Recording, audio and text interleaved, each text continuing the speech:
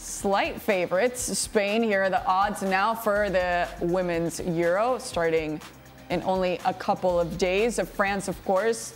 And England now with the excitement to be the hosts for the Women's Euros. And of course, you'll be following them along. And of course, the tournament.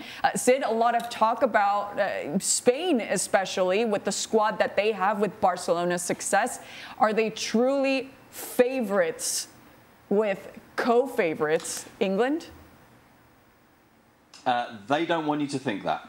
I think there's been a very concerted effort from the Spain camp, in particular from the coach Jorge Vilda, to try and play down the pressure and the expectation. In fact, he was talking about what he described as an unreal level of pressure on them. The expectations were too high. He said, look, this is a national team that, for example, has never beaten Germany, has not beaten England. This is a national team that hasn't won anything at European level. And he felt that this had created kind of a bubble around the team, a bubble of expectation that at some point could burst on. Obviously, a lot of that is built around the success of Barcelona, who of course were European champions last year, reached the final this year, although they did lose that final and had a very, very poor start to the game. They've been in 3 of the last 4 finals, this Barcelona team. So there's a sense of excitement building around them, that Alexia Putellas is the Ballon d'Or winner. So you're looking at a team when you think, wow, this is the basis of the Spanish national team, and genuinely the basis as well. Against Italy, 8 of the starting 11 were Barcelona players. But of course, one of the messages that's coming out of the Spanish national team squad is to say, look, this isn't the same as Barcelona.